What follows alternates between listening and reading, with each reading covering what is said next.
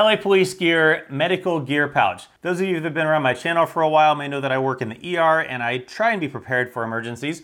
I have a get home bag that I keep in my car, and in my get home bag, one of the things that's in there is an IFAK, an individual first aid kit, such as this, that I have some various medical supplies in it. Sometimes I'm admittedly not motivated if I'm switching cars to move that backpack between cars, and I therefore have nothing with me. So I recommend all of you, after you watch this video, stop whatever you're doing, buy one for each of your cars, buy it for your kids' cars. Someday you may appreciate it, or even if you don't have any medical experience, you don't need medical experience to do simple stuff like put pressure on a wound, or you can call for help and maybe a medical person shows up and you can say, hey, here's some medical stuff I have, take what you need from here and try and do some stuff for the injured person. So that little soapbox out of the way. Now, one of the things of the other IFAK that I carry that I don't love is that it's not very medical looking, right? If you go into my bag, you see this and you don't know that this is my medical pouch. Say, I'm hurt. I mean, I know what it is, but if you're in my bag, you don't know what this is. This thing, there is no mistaking. If someone goes in your bag or someone sees it somewhere, they know this is medical stuff. This bag is $17.99. It does come in 4 colors, black, coyote, OD green, and my favorite, the red. I recommend the red because red for medical, and it has that nice little cross on it to signify some more medical stuff. Okay, enough of my excitement over all that. The size on this, 7.75 inches by 3.5 inches by 5.5 inches. And let's have a look around the outside. On the front here, there's some hook and loop, comes with that patch. On the back here, kind of some innovative stuff. There are 2 ways that if you wanted to attach this to something, you can.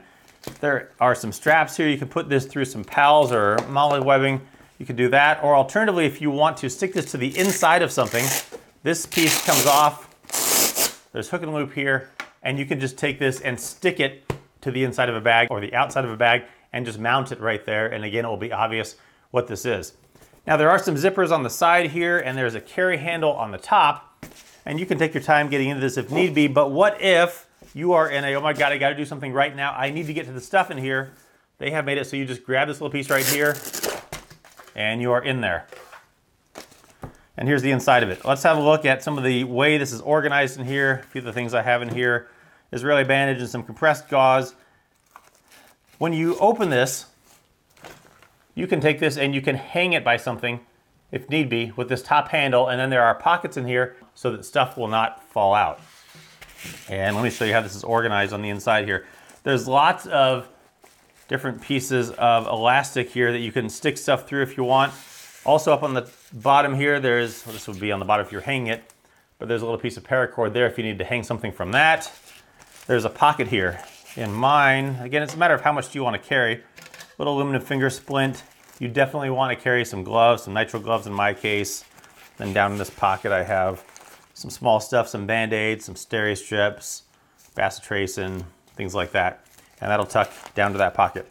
Also on the inside of this pocket there is some more elastic right there. Tuck that down in there. Another way, some scissors. That's that. Up on the top here again, lots of more big pieces of elastic, an ace wrap, some Coban, a cat tourniquet, big pieces of elastic here. Again, another pocket. In this pocket you can keep some things like some quick clot type gauze, some Tegaderm, some 4x4s, lots of options for stuff you can keep in here. And there's another cord right here to do, I'm not sure what with, but it's there. And then you can neatly, because if you're going to open it in that emergency like that, stuff may go flying, so just be aware of that. So you can take the stuff and kind of lock it in here, keep it from going anywhere, and that'll keep it nice and out of the way. And then you can seal it by just putting that back there, fixing the Velcro, the hook and loop up on the top there, and then nice big zipper pulls on here. You can close that on each side. So there you go. Like I said, stop whatever you're doing. Go and buy one of these for each of your cars, each of your kids' cars. Get some medical stuff. It's not that expensive. Someday it may potentially save your life, or you may have some simple things you just need some Band-Aids, but I recommend one of these. Check it out, the LA Police Gear Medical Gear Pouch.